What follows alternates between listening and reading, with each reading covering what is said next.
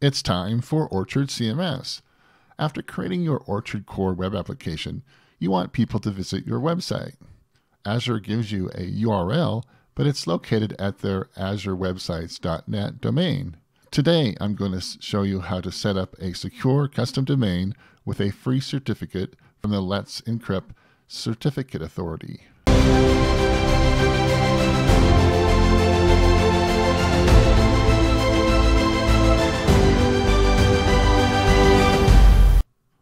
Welcome back to Orchard CMS. Let's get started by setting up a secure custom domain with a free certificate from the Let's Encrypt Certificate Authority. In a previous video, we used CI/CD to create an Azure app service to host our My Orchard Core CMS web application. Let's go to the Azure portal and configure a secure custom domain for this app service.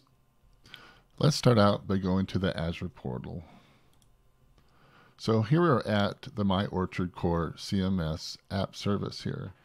And you'll notice down here, there's a section for custom domains. So let's go ahead and click on that. And you can see this brings up some information on how to host your custom domain. One of them is to use HTTPS only, and I recommend that.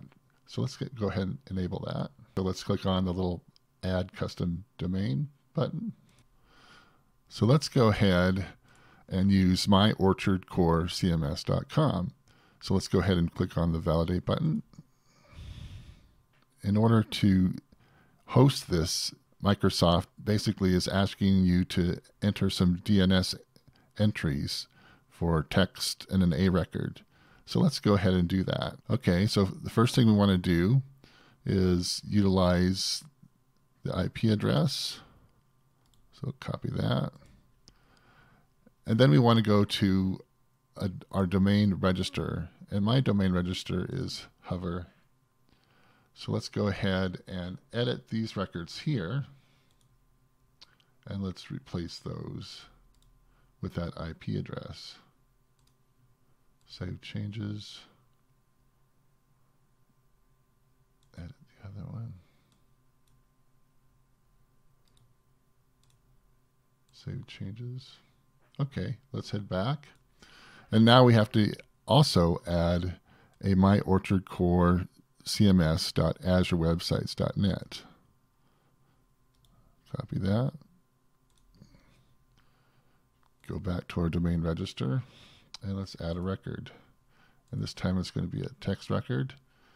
And we're going to use this guy. And let's paste that in and let's set the time to live to 5 minutes. And then let's go ahead and add that record. Now let's switch back to the Azure portal and let's go ahead and click the Validate button again. And there you go. We have both our hostname availability checked and also our domain ownership. Now let's go to the site SSL for free. And at this site, we can create a Let's Encrypt certificate. So let's go ahead and put our domain name in. Press on the Create Free SSL Certificate.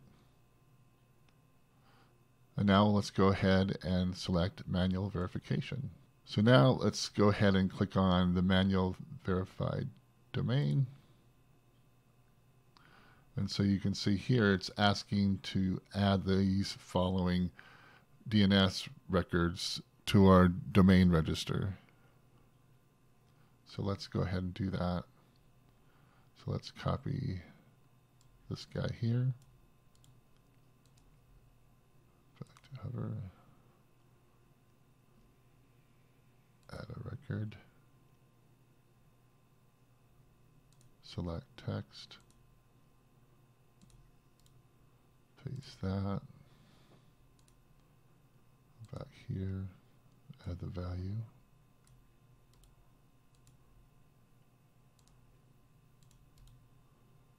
Paste here, select 5 minutes, and add that record. Go back to certificate,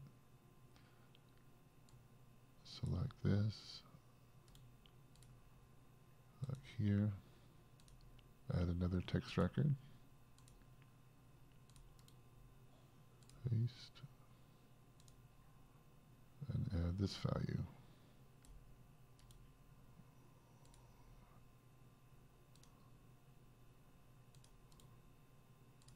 And select 5 minutes. And so there we go. We added those 2 records. Now let's go back to the SSL for Free site. And let's go ahead and verify this again. And you can see that it was found.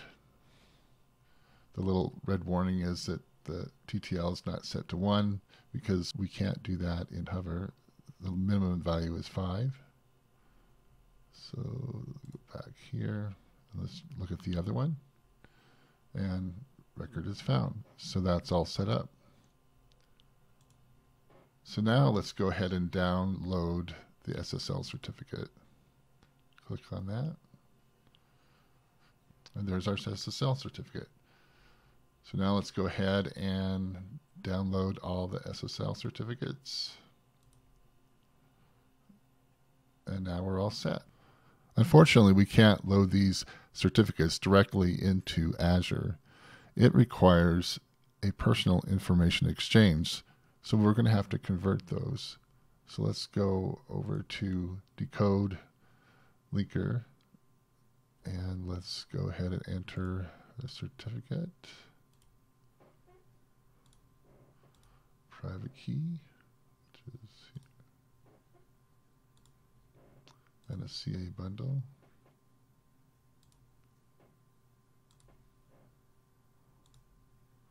And then a password. And let's convert. Okay, so let's hit download. And there we go. Now let's head back to the Azure portal. And let's hit the Add Custom Domain button. There we go.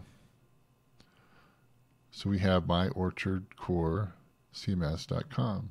Let's go ahead and click on the TLS SSL binding. So let's go ahead and upload certificate. And we'll select a file. Select that guy. And put a password in.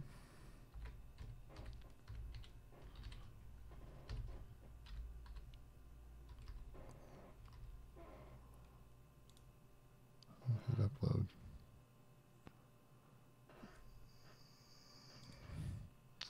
Okay, now we'll choose the certificate, and then the type, which is SSN, and then we'll go ahead and add the binding. And there you go. We have an SSL certificate on myorchardcorecms.com. So let's go ahead to the website. There you go. We have myorchardcorecms.com connected to our Azure App Service. Let's go back to the Azure portal. Okay, let's go ahead and add custom domain. And add www.myorchardcore.cms and hit validate. And you'll notice that here we need to create a C record with your DNS provider. So let's go ahead and do that. So let's copy this and go back to our provider. And let's add a record. This time it'll be a C name. And it'll be www. Set this to 5 minutes. And let's go ahead and paste and add record. There you go. Now let's head back to the Azure portal. And let's go ahead and add another custom domain, this time for the www. And let's go ahead and enter that right here, www.myorchardcorecms.com.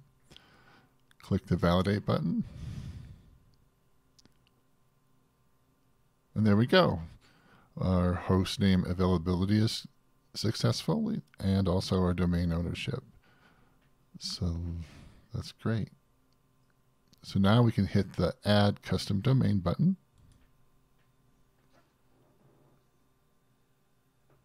And there you go.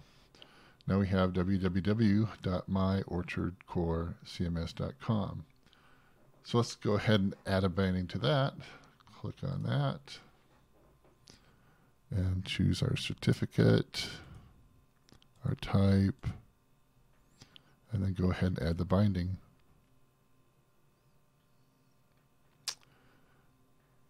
And there you go. We have myorchardcorecms.com and also www.myorchardcorecms.com set up for an SSL certificate. So let's go ahead and give it a try. Go back here. Now let's try changing it to just an HTTP. So if we just select that guy, it should redirect to the HTTPS. So hit enter, and there you go. It redirected. Isn't that cool? So now let's go ahead and let's select www. Hit enter, and there you go. It redirected, so we go look at that. It redirected at www.myorchard.core. So all of our DNS is set up, and we're all ready to go for both www and site. That's great. To recap on what we accomplished, we set up a secure custom domain for Azure App Service with a free certificate from the Let's Encrypt Certificate Authority. Now, if you missed or didn't understand something, that's okay. There is a detailed blog post that describes all the steps. There is also a GitHub repository with the complete source code.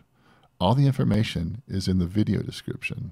If you liked the video, please click on the thumbs up icon. Also, please subscribe and click on the bell icon to get notifications when I release the next video. Thank you for watching.